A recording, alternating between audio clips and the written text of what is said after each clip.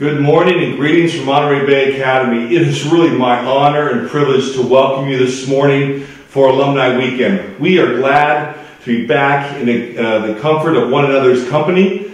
Although it's still different than what any of us expected, we are glad that we are here today to share in this special thought of gathering, reunions, and we're excited that you can connect with one another, with your classmates, and we are still praying, we are still hoping that next year we'll be back in person. But after having missed last year, we're glad that we can be here together. So on behalf of all of us here at Monterey Bay Academy, our faculty and staff, especially our alumni director and Mrs. Kinsey Spire, we are glad that you're joining us here today and want to welcome you to this Sabbath. Our Father in heaven, we thank you so much for the graciousness of allowing us to come together as family, allowing us to bring our thoughts and our friendships and our time together to share in this special time. Please be with our speaker as he shares with us today, and he allows us to come into the throne room of heaven to take in the nourishment that he'll provide that comes from your heart to us wherever we're going. So help us have ears to hear, hearts that will be open, and a memory that we can tuck away again for this time together. We love you. Help us keep our eyes looking up. In Jesus' name we pray. Amen.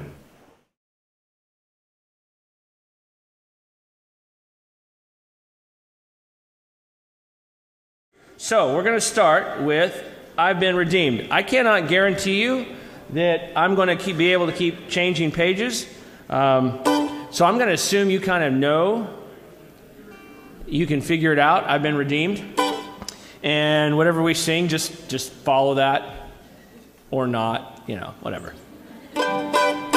I've been redeemed. I've been redeemed.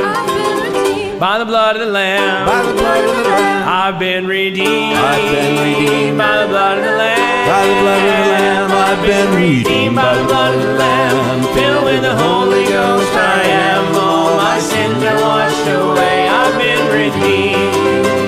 And that's not all. And that's not all. There's more besides. There's more besides. And that's not all. And that's not all. There's more besides. And that's not all. There's more besides. I've been to the river and I've been baptized. All my sins are washed away. I've been redeemed.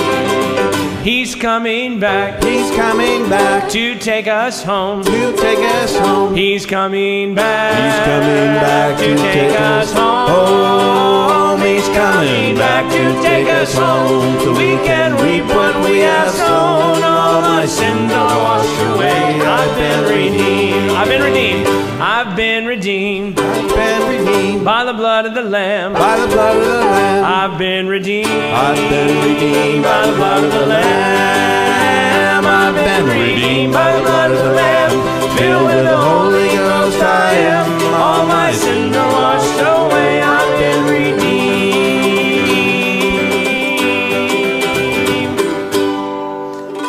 That wasn't too bad for sort of waking up. Our next one is called Wonderful Peace.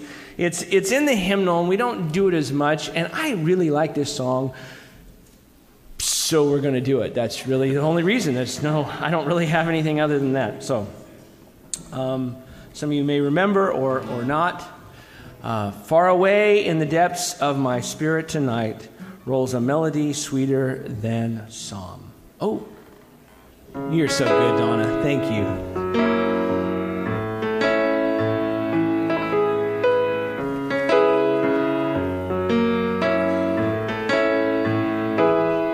Far away in the depths of my spirit tonight rolls a melody sweeter than song.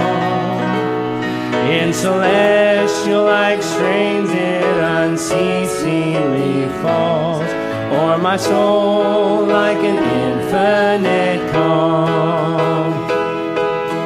Peace, peace, wonderful peace, coming down from the Father above. Sweep over my spirit forever, I pray, in fathomless billows of love.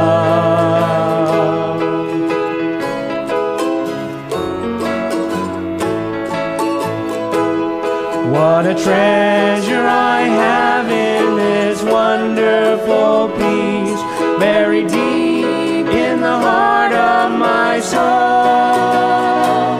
so secure that no power can mine it away, while the years of eternity roll. Peace, peace, peace, wonderful peace, coming down from the Father above, sweep over my spirit forever, I pray, in fathomless billows of love.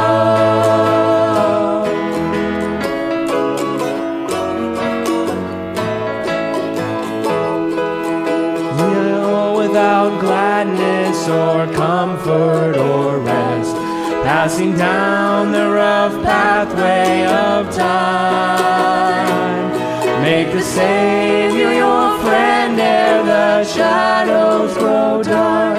Oh, accept of this sweet peace of life. Peace, peace, wonderful peace, coming down from the Father above, sweep over my spirit forever, I pray, in fathomless billows of love.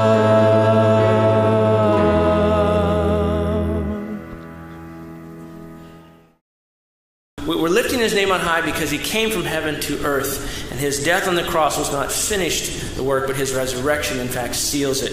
So I invite you to stand for Lord, I lift your name on high.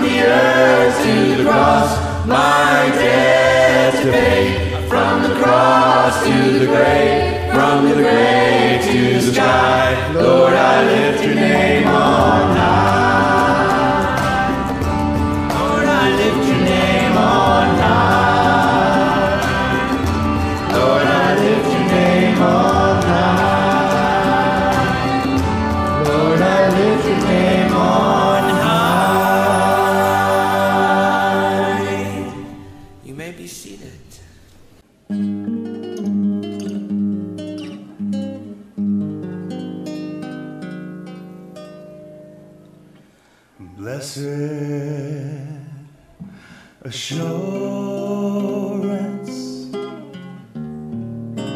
Jesus is mine.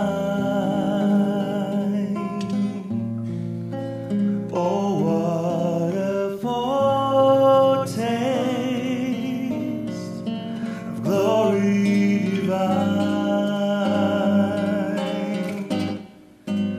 heir of salvation,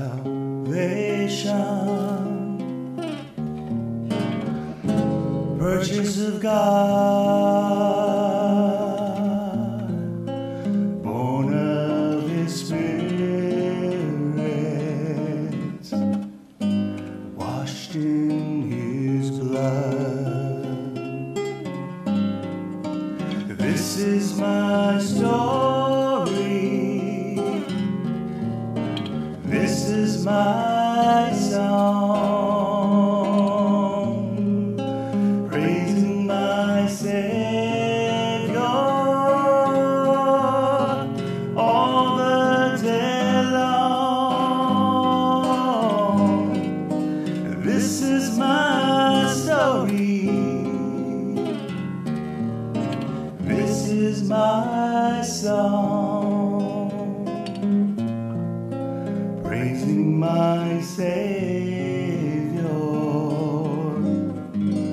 all the day long. Perfect submission, all is at rest. I and my Savior am happy and blessed, watching and waiting, looking above, filled with His goodness, lost in His love. This is my story, and this is my song, praising my Savior all the day long. This is my story, this is my song, praising my Savior all the day long, praising my Savior all the day long.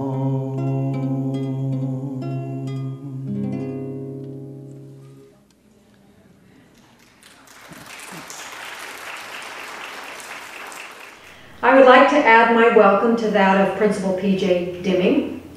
It was very difficult for all of us when we realized we were going to have another year without having an in-person alumni reunion. I am grateful, however, for modern technology, and that has allowed us to plan a virtual program. And while it is not our first choice for doing an alumni weekend, it does provide us with the opportunity of coming together, even if it is on a computer screen. Last year we were unable to recognize and honor our alumni. So this year I am happy that we are able to honor 4 very special people. For these awards, nominations were submitted to the alumni office, and then alumni board members reviewed them and confirmed their selection based on the criteria of a life lived in service to MBA, or to their church, or to their community, and in some cases, all 3. So if you know of an alum who you would like to see honored for their life of service, send me their name. The Alumni Office accepts nominations until January 15th of each year, and we will now begin with our 2 Alumni of the Year. Hubert Cisneros grew up in Boulder, Colorado, where he came from a very large family with deep Seventh-day Adventist roots. He has a compelling testimony as a youth that brought him to Monterey Bay Academy, where he graduated with the class of 1970. Following his graduation, Hubert attended La Sierra University and Pacific Union College, where he earned a Bachelor of Arts degree in theology. While still in college, he met and married Lucy, the love of his life. His work in ministry also began while still in college, spending his summers serving as voice director at Camp Wawona and Camp Yavapines. Hubert has served the Adventist Church in a variety of ways in multiple locations across the United States. He started his ministry in Arizona, where he served for 7 years, pastoring several churches, including the local Adventist Academy. In 1982, he moved to Oklahoma, where he pastored for 6 years, and then returned to Arizona for an additional 11 years, serving in the Arizona Conference Office in a variety of positions, including Ministerial Director, Youth Director, and Health and Temperance Director. In 1999, Hubert and Lucy found themselves making another move to Ohio, where Hubert served in the Ohio Conference as the Executive Secretary and the leader of church ministries, evangelism, and Hispanic ministries. 11 years later, in 2010, one more move was made to Nebraska, where Hubert served as Youth and Church Ministries Director for Mid-American Union Conference. While serving in this capacity, he guided ministries for children, family, and Native Americans, as well as coordinated activities for Pathfinders, senior youth, young adults, Hispanic ministries, and global evangelism. In 2018, Hubert retired, but retirement is a relative term, as Hubert continued to pastor in a 3-church district in southeastern Nebraska. Today, he is still serving his community full-time, even in retirement, bringing his years of ministry service to 45 and counting. Throughout his years of ministry service, Hubert has had a love for writing and has authored training manuals for small group evangelism, as well as co-authored a 5-volume set of books on how to do youth ministry on the local level. He also has a deep love for music, dedicating his musical talents to God early in his life. Hubert also has been a strong advocate for Hispanic, Native American, and immigrant youth.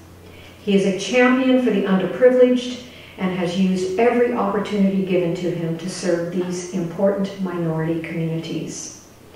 Hubert was recently presented a Lifetime Service Award on behalf of his ministry within the Seventh-day Adventist Church.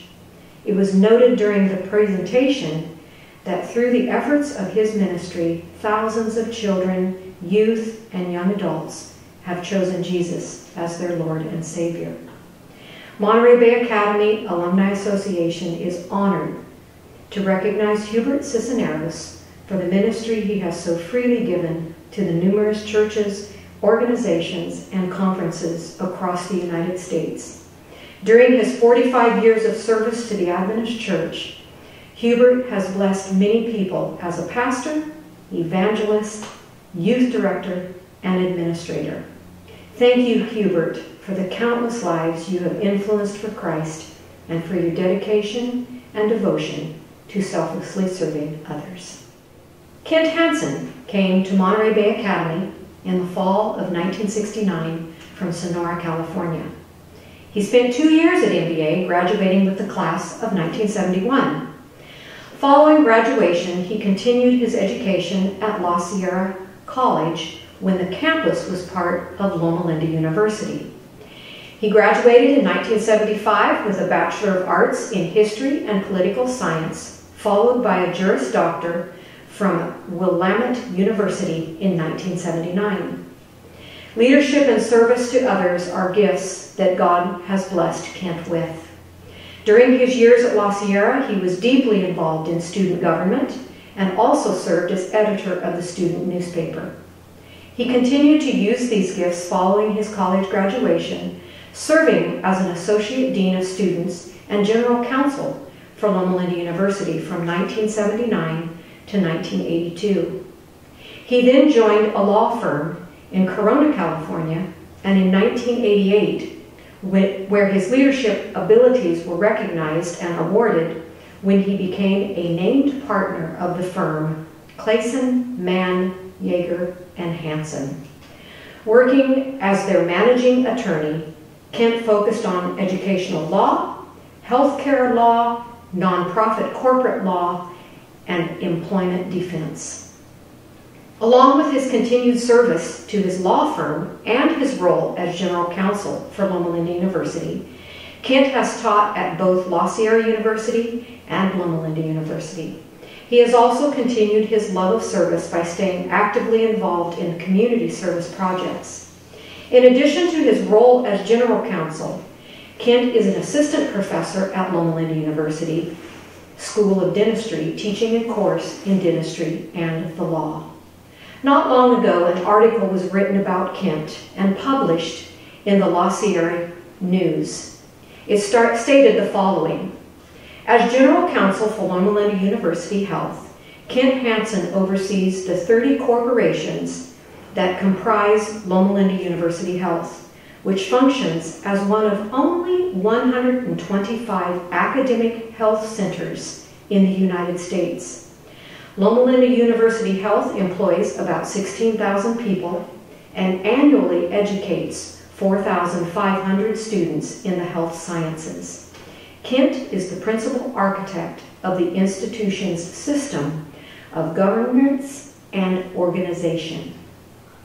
Kent has maintained his connection with La Sierra University over the years in various ways, including serving as university legal counsel through his law firm.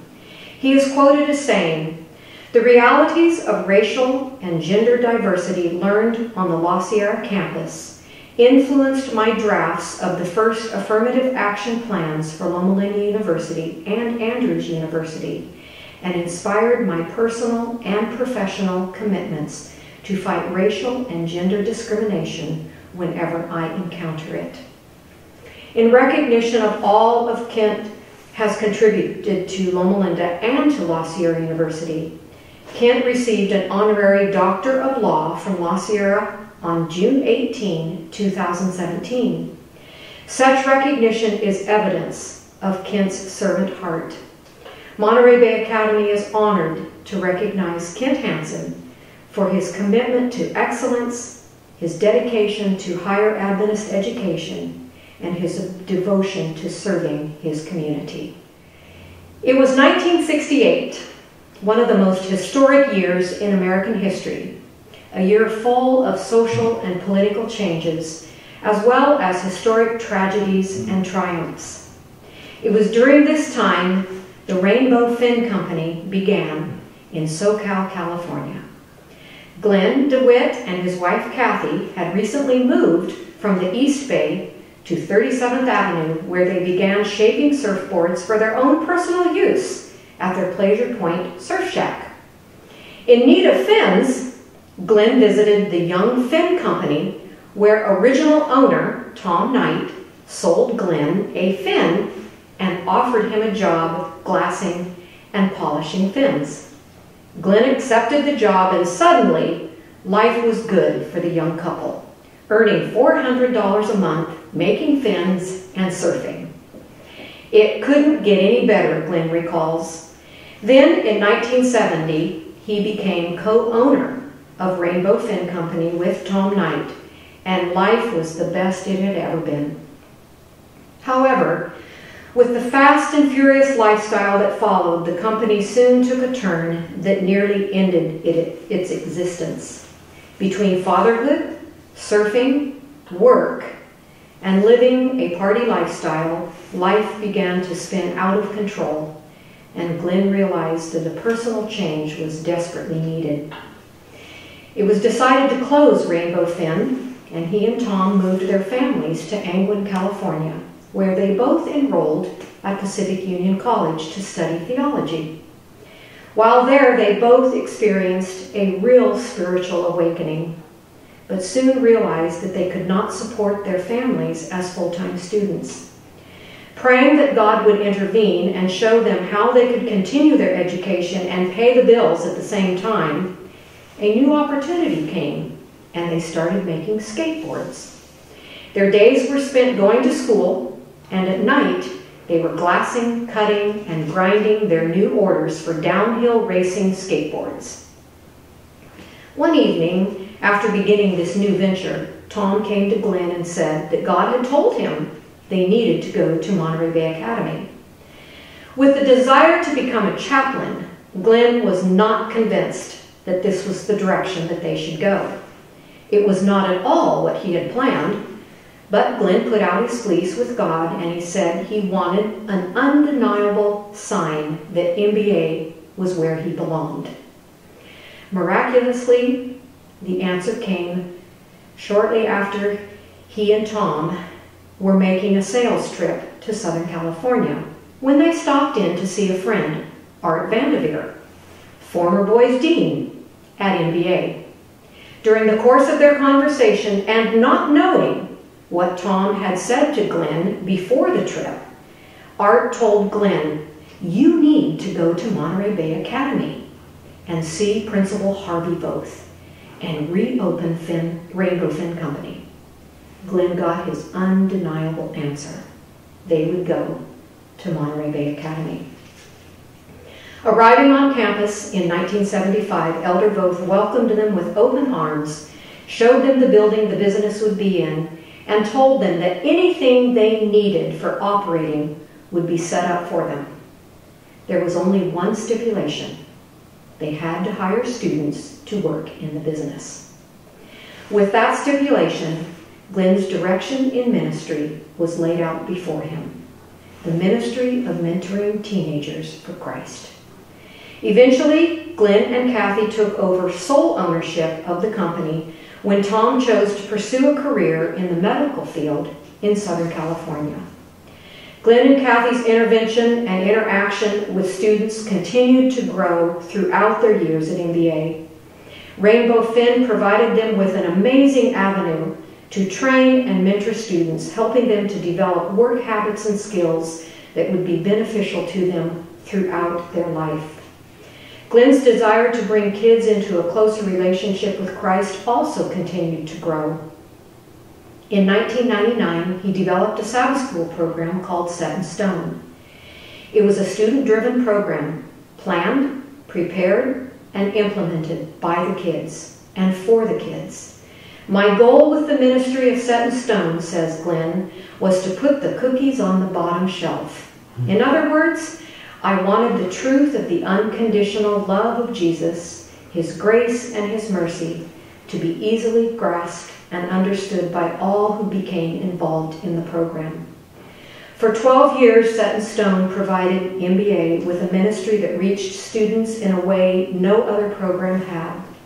It combined art, music, outreach, evangelism, Bible study, and the spoken word in an effort to present the gospel of Jesus Christ in simple and easy to understand concepts to kids with searching hearts.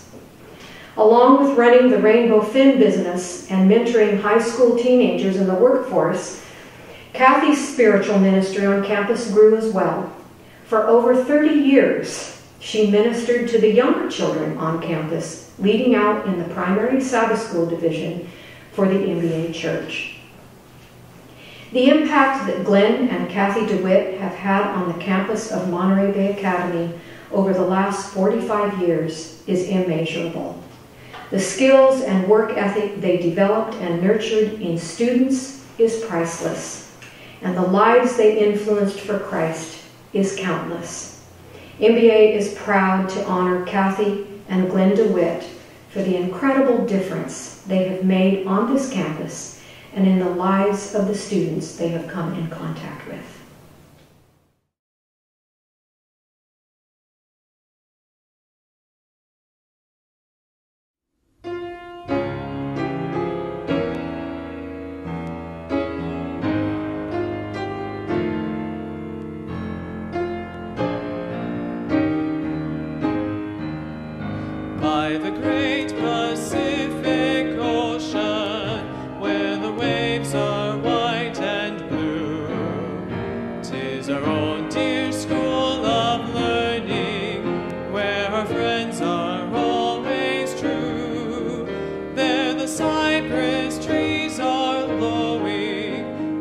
the birds sing all the day.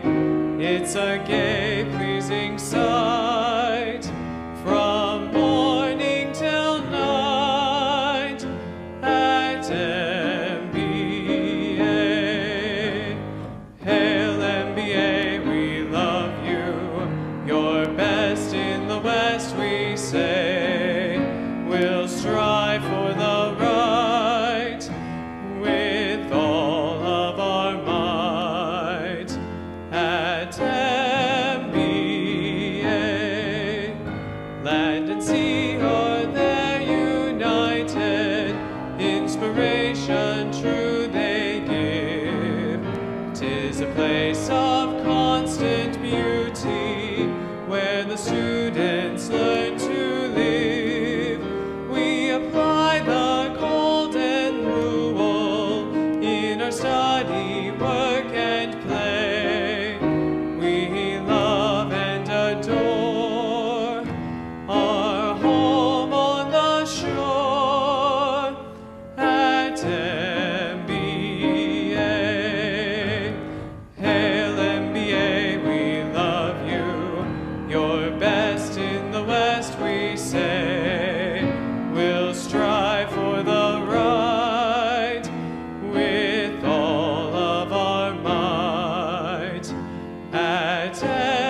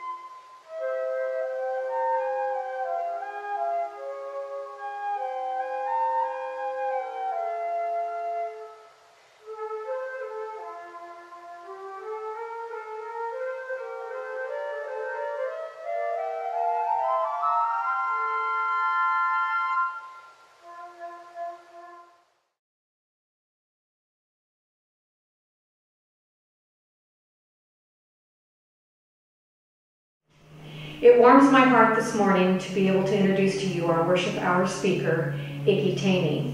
I had originally asked Iki to be our speaker for last year during Alumni Weekend. He was supposed to be here celebrating his 25th class reunion with the class of 1995, and I was looking so forward to seeing him again.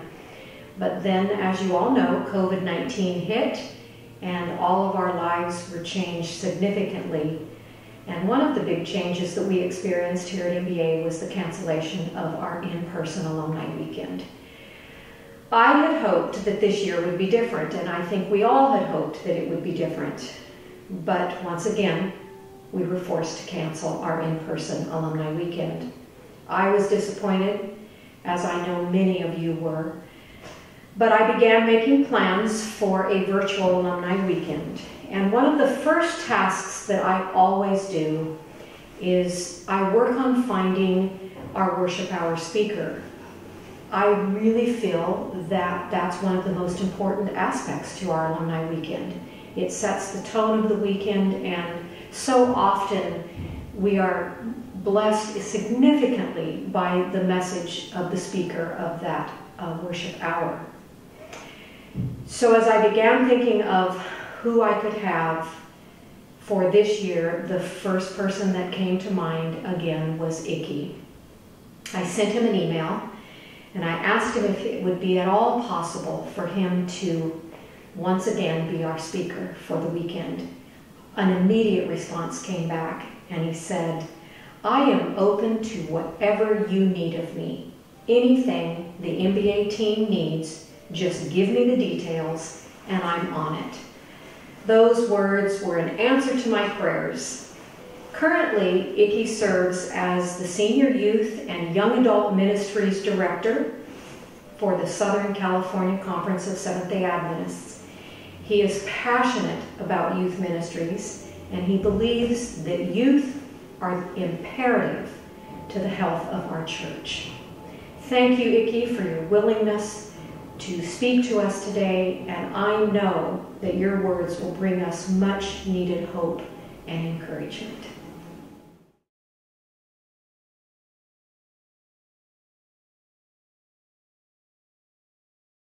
Everyone, happy Sabbath and welcome to Alumni Weekend.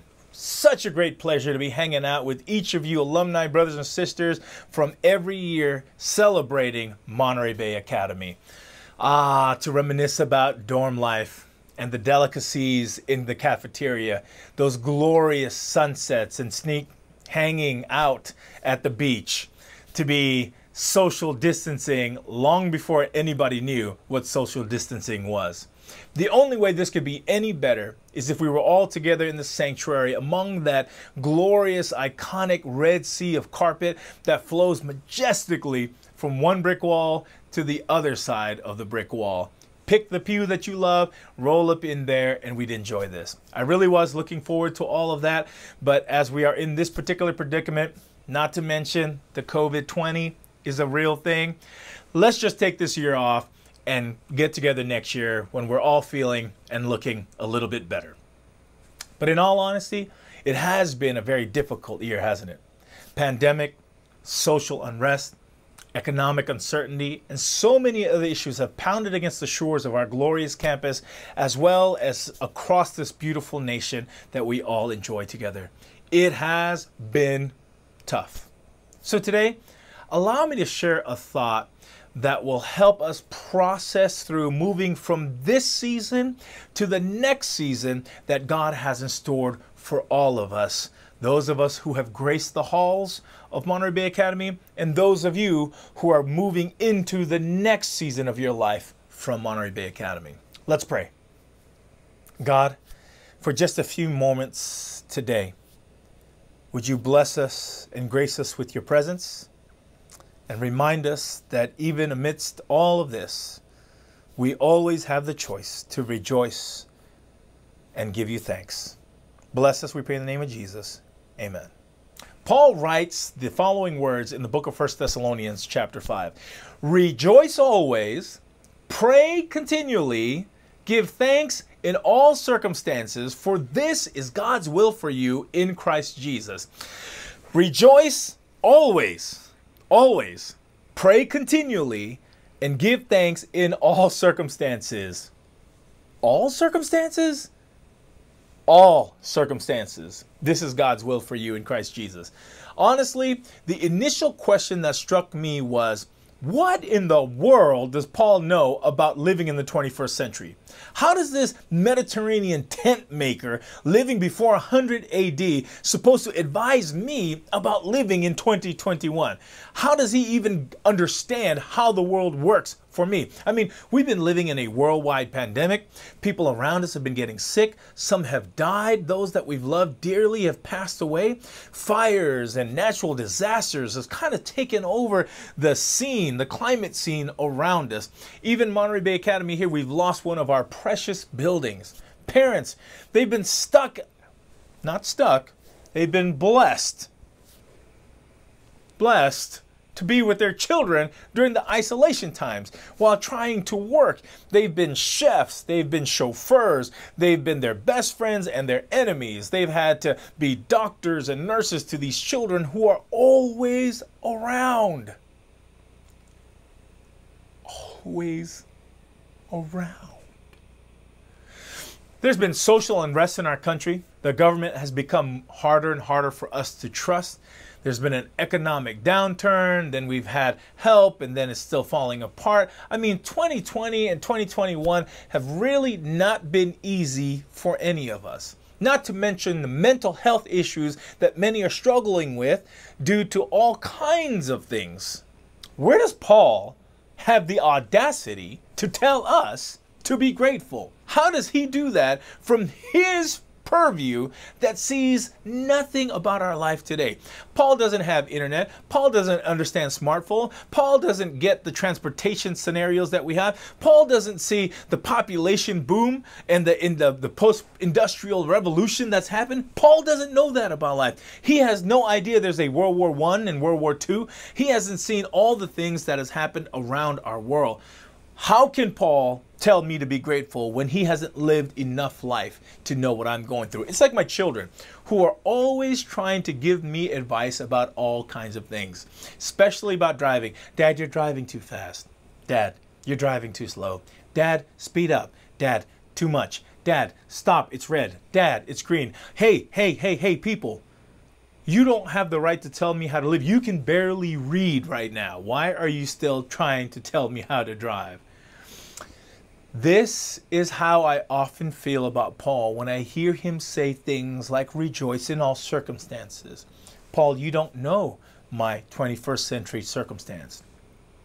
But as we take a closer look at Paul's life and seeing how the Bible accounts for all the things he's been through, and then hearing his writings, we might call him the LeBron James of the New Testament.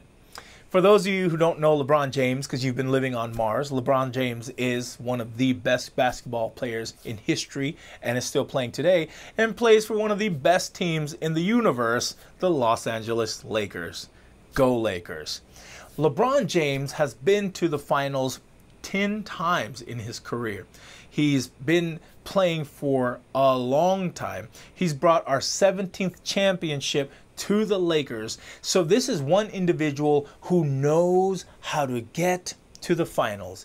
He's been through it enough times that you trust he has the experience not just to say the things he says, but to do it as well. Paul is this character for the New Testament. He doesn't just say these things in a vacuum because he's never been through it. But as we listen to his experiences, we realize he has been through enough experiences that his words are not just words. He's actually been there. Listen to 2 Corinthians as Paul shares some things he's been through. Thrice, he says, I've been beaten with rods. Once I was stoned. How many of you out there have been stoned lately? Anybody? Have you been through a stoning? Yeah, it doesn't feel good. I'm supposing. I can only imagine. I've been beaten with a rod as a child, but if somebody beat me right now, you better believe I have the right to be bitter, to complain, to be angry about it. Paul says he's been beaten with rods 3 times and he'd been stoned. Thrice I was suffered shipwreck. Thrice. 3 times this man's been suffered in shipwreck. A night and a day I've been in the deep. Any of you been in the deep for a night and a day? In journeys often, in perils of water, in perils of robber, in perils by mine own countrymen. His own peoples were coming after him. He was in peril. This man was in peril so much, it would give me a little bit of an identity issue. I definitely would start getting a complex. At first, it would be, you know, it's the people you hang out with. But after a while, if all the people you hang out in the places you go, there's peril, maybe you're the issue here. Paul, maybe you're the issue. Paul continues on to talk about his perils with heathens, peril in the city, perils in the wilderness, perils at sea, perils amongst false brethren, in weariness and painfulness, in watchings often, in hunger and thirst, in fastings often, in cold and nakedness. Listen, both of those things are bad. Cold and being naked. But what's worse than that is being cold and naked. Could you imagine how many of us have been naked lately, that against our own will, against our own choice? This is what's happening to Paul. Besides all these things without, each of them I deal with daily. Paul has been dealing with this stuff daily. He's been burned. He's feeling weak. He's feeling broken. But I will glory of the things which concern my infirmities. I will boast about them. The God and Father of our Lord Jesus Christ, which is blessed forevermore, know that I do not lie. He's like, oh, let me straighten this out. I must boast in the Lord. I'm going to boast about my weakness. I don't remember the last time I had a testimony when I said, everybody, I want you to know, yesterday I was beaten, praise the Lord. No, that doesn't happen very often for me. He was imprisoned, and while he was in prison, writing from there, where he eventually dies, he continues to tell the people to give God glory and praise. I return to 1 Thessalonians, rejoice always. Pray continually. Give thanks in all circumstances, for this is God's will for you in Christ Jesus. Oh, what does Paul know that allows him to proclaim with such vigor to rejoice always and give thanks in all circumstances while he awaits death? I think Paul recognizes that there are seasons in our life by which we will struggle, and the world around us seems like it will fall completely and fully apart. But I also believe that he has had enough experiences, there we go, not just talking the talk, but having been through experiences. He's had enough experiences to know that in those seasons when we are struggling and tempted to complain and become bitter, it will only create more bitterness. Even if we had the right, even if we were in the right to complain and be bitter and to hate, it only births and creates more bitterness. It only begets more hate. It only infuses more discouragement in our life. And so we have a choice while we are in these seasons. We can either become the kind of people that break down and become discouraged and allow that to breathe more discouragement and hate and anger, or we can choose to be rejoicing. We can choose to be grateful. We can choose to look towards the season that God has coming for us. And as we recognize that season that comes for us, we can be agents to bring about the change of goodness. We have enough people in this world who are angry, who are hateful, who are divisive, who would rather spend their time talking down someone else. We can choose to be agents of goodness in our world. You and I, whether you graduated 50, 60 years ago, whether you graduated 20 years ago, or like myself, whether you graduated just last year, or whether you're graduating this year or next year, we can all make this choice together. How powerful would the church be if the world could look upon us from our differences and our diversity, and we are all in one spirit? This is what it means to lead the world. Let's not give up. Don't allow the spirit of discouragement to stop us from moving forward, because God is having a new season come into our life. And if we stop now, We may not make it to where God has in store for us. Could you imagine if Joshua stopped going around Jericho's walls on the 6th and a half time because the first 5 times nothing had changed? Could you imagine him telling his soldiers, hey guys, you know what? We've been around this place already 6 times and we're almost completing another round. Let's just stop. This is ridiculous. Nothing's happening. And they quit. They would never experience the walls crushing down. Could you imagine if Moses, when he gets down into the Red Sea, down in that cul-de-sac, and the Egyptians begin to line up on the top, and they see him, and Moses gets frightened, and instead of following the instructions of God to strike the water, he gives up in defeat, turns around, and the people go back to Egypt under oppression.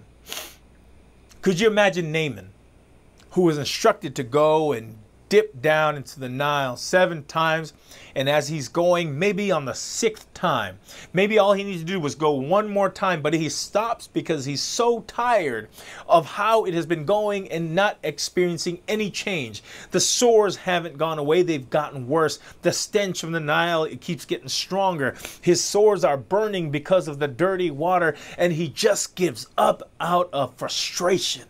Wow. What about the 3 Hebrew boys? What if, as they were standing there, they looked at the fiery furnace, and it looked like it was getting hotter. They noticed everybody else was bowing down. How could their 3 measly lives make any difference? Why not just get into place and do what everybody else is doing? What if that was their mentality? How would it change all of these stories if these people stopped just before they reached the precipice of the plans that God has for their life? What about that blind man who, when he was walking to the pool of Siloam, after Jesus told him to go wash his eyes there so that he could see again? What if he was walking there and just before he stepped into the pool, he thought to himself, I've come this far and nothing has changed. I can't tangibly experience God fixing this. I give up. Maybe it was just another man messing with me, put mud in my eyes, spat into there. I give up on this. Forget it. And he doesn't step into the pool of change and healing that Jesus had in store for him. You and I are in this particular kind of season where it's looking like it's just hard, where it's looking like it's impossible, where it looks like there's no way out. You and I, though, might be close to a turning point, so we must choose not to turn around. We must choose not to be bitter. We must choose not to be discouraged and continue forward. We might be just one dunk away from our breakthrough. We might be just one turn around from walls breaking down in our lives. We might be one step away from parting a Red Sea miracle in our own lives. We might be one fountain visit away from discovering and rediscovering sight that we had lost a long time ago. We must not turn back or turn around. We must be willing in faithfulness to keep moving forward. I know that right now situations in the world around us looks ugly. It seems like our world is falling apart. But if we continue to follow that route, it would only birth more bitterness and brokenness in us.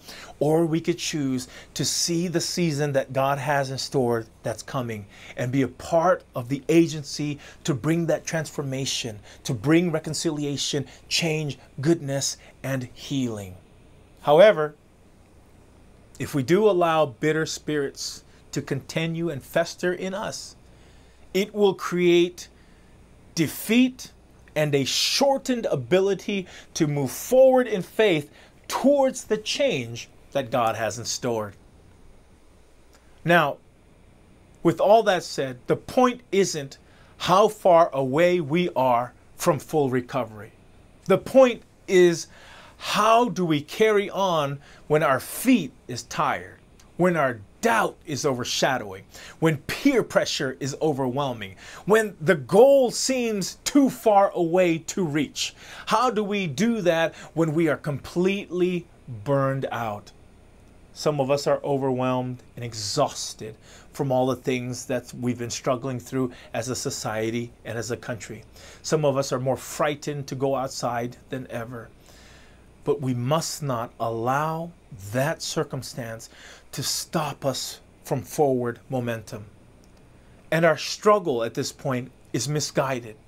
We shouldn't be focusing on when or if God will bring us out of our valleys, but what kind of light we can be to the valleys by which God sees fit for us to be in. Oh, that's a word. I hope you heard me. We must not be so focused in on when and if God is going to bring us out of the valley. Instead, focus on what kind of light we can be in the valley that God sees us fit to be in. Oh, we're in a tough season, true. Oh, there's troubled times right now, true. But God has us here as an agent for a particular reason. So you and I must figure out what kind of light we will be. Paul was in his valley when he was speaking to those in Philippi. But even as I am being poured out like a drink offering on the sacrifice and service coming from your faith, I am glad and rejoice with all of you. So you too should be glad and rejoice with me. He tells them, he's encouraging them. He's the one on the chop block. He's the one who's going through difficult things. And he's also the one who's encouraging them for change. Paul had things figured out. He knew that whether in a good place or in a difficult place, that God was going to be able to get him through, that God was going to give him the strength for follow through, that he could be an agent for good, whether he is freed and on the mountaintop or whether he's in prison waiting for persecution. His choice was always to speak good and rejoice in all circumstances. I know it may not be the easiest of times, but it's more necessary now than ever to key in on how to be glad and how to rejoice and how to be grateful. It's in these moments that our faith blossoms into true joy. We must make decisions to do right. Viktor Frankl, Austrian neurologist, Holocaust survivor, and author who writes Man's Searching for Meaning. Fantastic book. I invite you to go pick it up. Writes this: between the stimulus and response, there is a space. In that space is our power to choose our response. In our response lies our growth and our freedom. Between what stimulates your anxieties as well as what stimulates your hope and how you will respond is the power for you and I to choose how we will respond.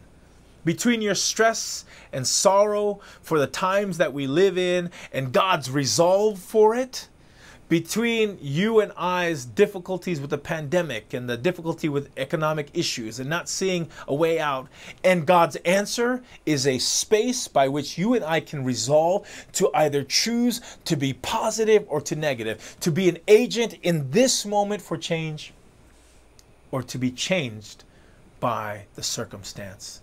I pray that you and I choose to respond in that freedom, to be grateful in all circumstances. Bitterness leads to more bitterness. Anger leads to more blame.